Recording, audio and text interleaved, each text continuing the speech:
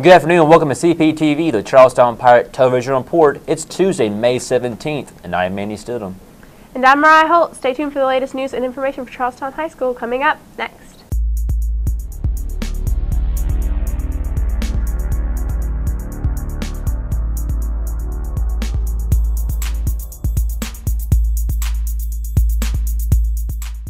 The Vocational Awards Program is Thursday, May 19th at 6:45. Make plans to attend. All BPA, DECA, FBPA, and IC3 students and parents are invited. Please let Mr. Jackson, Miss Null, or Miss Matthews know if you plan to attend this special event.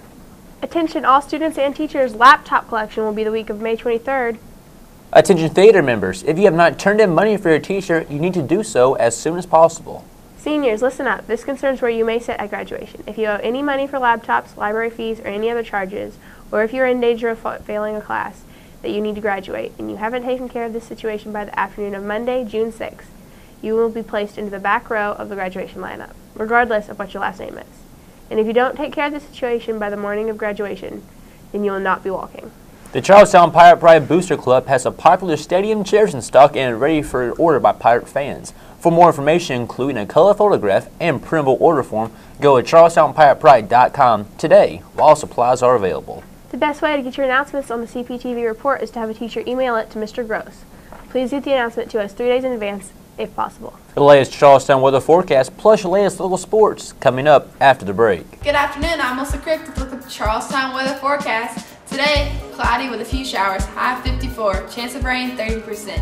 Tonight, overcast with showers at times, low 49, chance of rain 40%.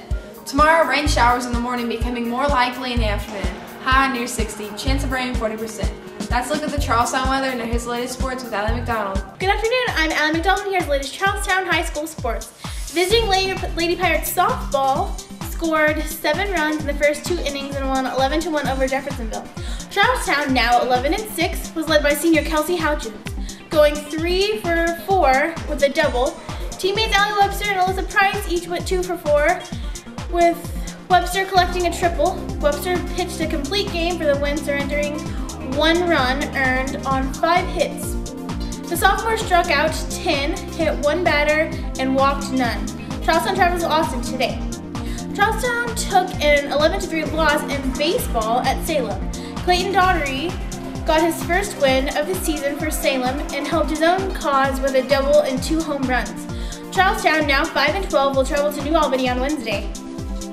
Pre-registration is now taking place for the 11th annual Charlestown Founders Day 5K Run/Walk. Scheduled for Saturday, June 25th, printable race applications are available online by visiting ctownbeautification.com. The walk will be held on the Charlestown High School cross-country course in Charlestown State Park. The 5K run walk will officially start at 8 a.m., while registration and check-in will begin at 6:45 a.m. The pre-registered entry fee is $16. The late entry fee received after June 1st is $20.